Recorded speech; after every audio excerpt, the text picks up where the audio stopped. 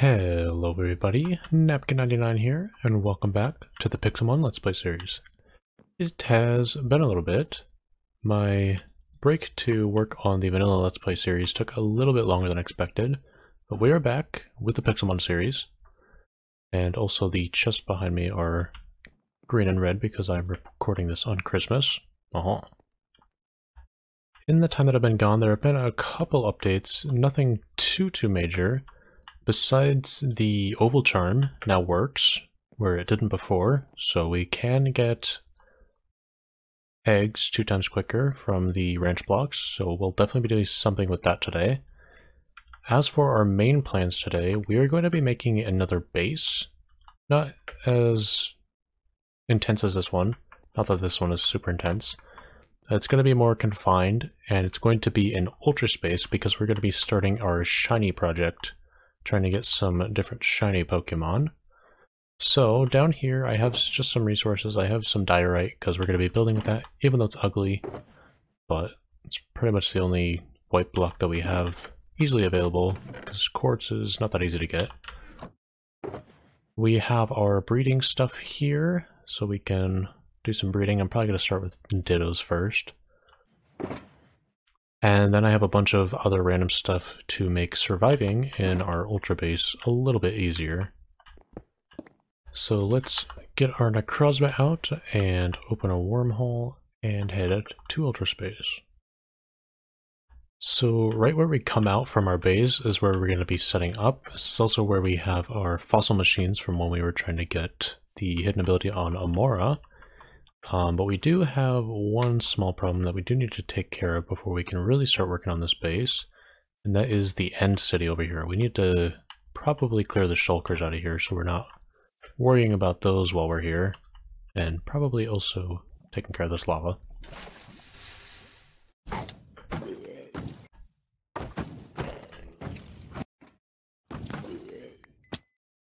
Alrighty, so now that we've got the end city cleared, the first thing I want to do is make our fossil stations here, since we already have the fossil machines placed. I brought some fossil cleaners, as well as our stash of fossils from when we were trying to get our Amora. So let's get some of these set up, and we'll probably just try to squeeze them in between here. So should probably do something like that, I think. Believe this works. Maybe able to put this on top here. And if we get one of our fossils, just get one of these ones, put it in here, and it starts spinning, so that should work. So I think behind our fossil stuff here, we're going to put a wall. We're going to do polished diorite for pillars, and probably regular diorite between for a foundation. And then between the pillars, we're going to put glass panes. And then I think for the floor, we're probably going to do birch planks. Will probably look decent with this. Yeah. So I was working on our Ultra Base here a little bit, and I put our bell down so we would have a chance for it to start ringing while we're working here. And it actually did start ringing, so we're going to be fighting Ho-Oh soon. Okay, so it looks like right at 7 o'clock on the clock is when it spawns. Looks like actually a fairly decent size one too. So let's try a quick ball, because I don't really have much else that's going to be really effective for this Pokemon besides my timer balls, if those are working. So we may end up having to Master Ball this, and it knows recover. Oh goody. Alright, we're Master Balling it. It keeps healing up, it's killed all of our catchers, it's full health. We've got nothing else we can do with this guy. But at least we've got our Ho-Oh. And another cool thing, our Ho-Oh also has the sociable mark. Alrighty, so I've pretty much finished the exterior of the base here. It's kind of hard to see through the fog at the moment, and with the Choodle trying to battle us. But we went for a kind of modernish kind of look. I don't know, I was just kind of placing stuff around.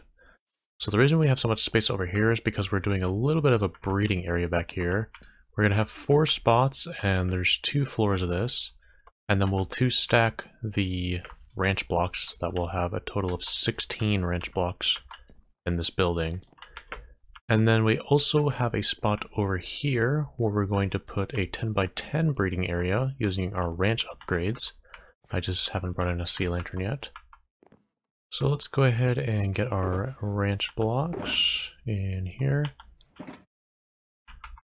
And we'll plop one down and stack the other on top. So it looks like some weird Porygon 2 special texture just spawned in our base. Didn't know this was a thing. Let's catch it, I guess, and see what the heck this special texture is. Spirit form?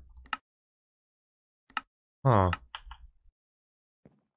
I'm pretty sure those are only supposed to spawn in graveyards. And this shouldn't be a graveyard because this is new terrain. Unless, of course, there is a graveyard here in the seed after graveyards are added, and maybe it's just going off of coordinates alone. Maybe I'll load up a creative test of this world and see if that's what's happening here. So after doing some further testing, it seems that for some odd reason, all of Ultra Space is basically a giant graveyard when it becomes midnight. So normally the spirit textures only spawn at midnight in graveyards and certain biomes. So if we make some blocks here and we do check spawns legendary,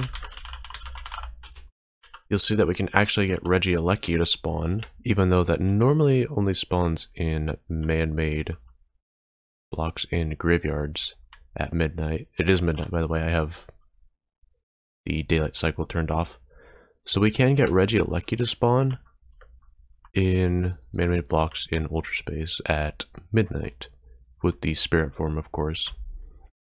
But yeah, anyways, spirit textures are able to spawn pretty much in all of Ultra Space. You can find graveyards around here. I don't know where any are at around here at the moment, but you can find them, but you don't necessarily need them in Ultra Space. So for upgrading our ranch blocks here, I think we want to go in the positive X direction and the negative Z direction. Yep. You kind of see the squares extend over our fences here. We're going to do the same thing for this one up here. Positive X, negative Z. Now they both should be using these blocks up here. So the first project I want to work on in terms of breeding in our Ultra Base is getting a bunch of max IV Dittos, or trying to at least. So we have our ones with the 1 IVs. We do have one with 2 IVs. I think we have a second one. Yeah, there we go. And maybe even a third somewhere. So we're going to start with those ones and kind of work our way through until we get some with 3 IVs and 4 IVs. But it's going to be a lot of work because we get a random Pokemon, not necessarily a Ditto. So we're going to try our best here to make this happen. So we've got all of our Dittos in place here. We only actually had enough with max IVs to fill this first floor, but the second floor we have filled with Dittos anyways, just in case maybe we get a random IV, or just get more random Pokemon in general. And as you can tell, it's very noisy around here. So the Oval Charm is definitely working, because the first set we put in here is already on purple, and it's only been a few minutes, so these should be ready in about 18 minutes or so? 18, 19 minutes. So definitely a lot quicker than we were going before. Random Palkia intermission because I found a time space filter while flying around hatching my eggs. Got him. Alrighty, so we're going to be taking a little bit of a break here from our Ultra Base, but we've got quite a few Ditto eggs ready to hatch here because we're going to be flying around a bit. So I went ahead and evolved all the Pokemon I could that we have. So now if you see, we're only missing 106 more Pokemon out of the entire game, which is pretty crazy. One of the ones I did evolve was our type Null into Silvally, because we do have 2 type Nulls. So I got that one evolved into Silvally. So we actually only have, I believe, 8 legendaries left. 1, 2, 3. Okay, we have 9 legendaries left. So not too bad. And we're actually going to be completing our Pokedex today. So this starts Operation Shiny Charm. Oh. So I made a list of all the Pokemon I still need in my Pokedex, and not really just in my Pokedex, but ones that were missing in here as well. Because like some of these we have shinies for. Like we have a shiny Drifloon, but we don't have a regular Drifloon in these spots, so there's like empty spots. So I'm going to be kind of doing a little bit of a montage here as we catch the rest of our Pokemon, and I hope you enjoy.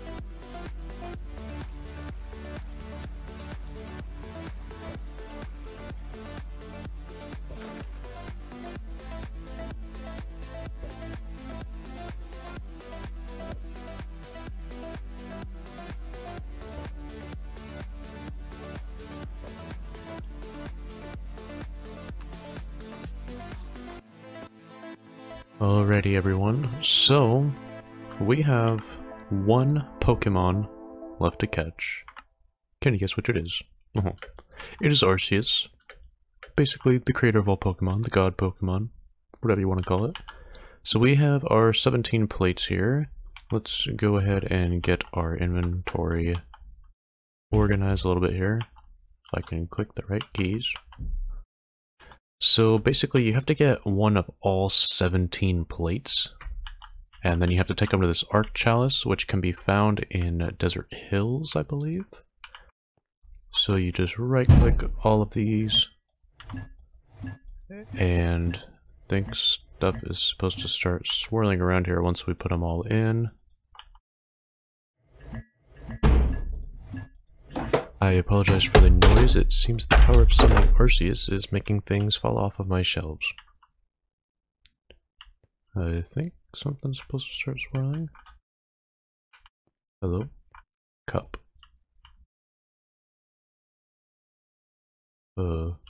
Game.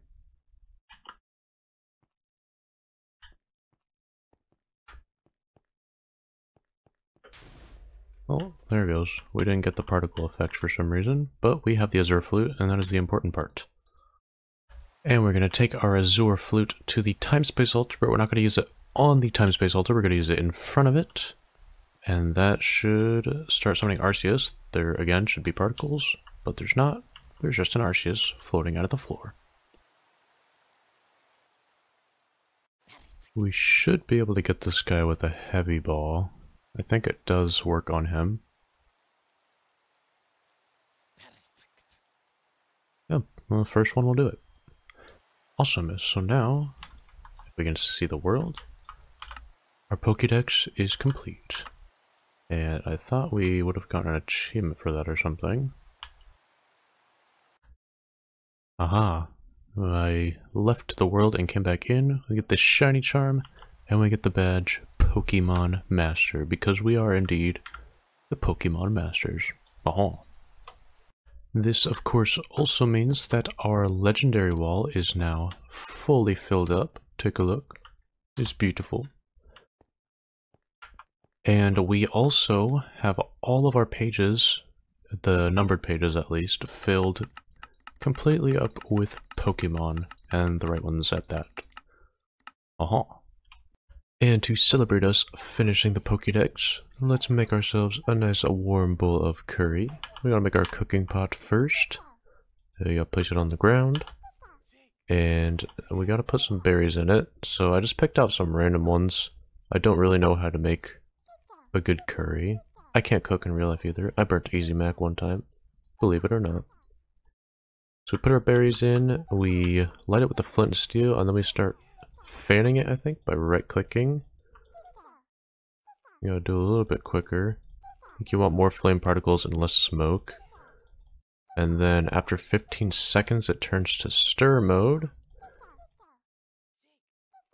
And you want the purple particles, but you don't want it to spill.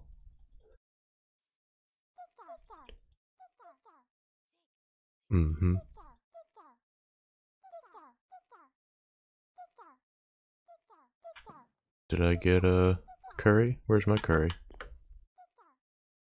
There it is. It flew over here. Spicy curry. Milcery class. And we're gonna go ahead and feed it to our Zapdos. So Milcery class is actually like kind of like middle ground there. Oh, my elevator's broken again. So it healed our Zapdos up 100% of its health. So that's a good thing. It's also supposed to give them happiness and XP. So we got a little bit of XP, and his happiness didn't go up, which I think it should have, but I'm not sure. Anyways, that's going to wrap it up for me today. I apologize for the delay in this video. With the vanilla series starting, catching a bunch of legendaries, and being sick, it's been a lot of stuff getting in the way of getting this video out, but I hope you enjoy it nonetheless. Also, let me know in the comments what some of your favorite moments from the Pixelmon series are, because I would like to know. Anyways, thank you all so much for watching. I hope you enjoyed, and I'll see you in the next one.